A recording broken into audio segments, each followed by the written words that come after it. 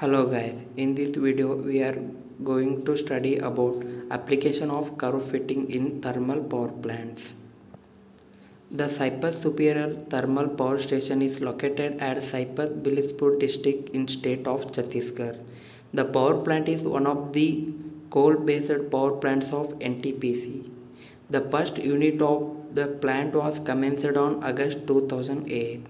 Four induced draft cooling towers are installed at this power plant.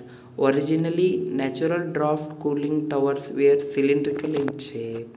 As a design of these types of tower evolved and the towers were made increasingly larger, the cylindrical shape was changed to hyperbolic, since hyperbolic shape offers superior structural strength and resistance to ambient wind loadings.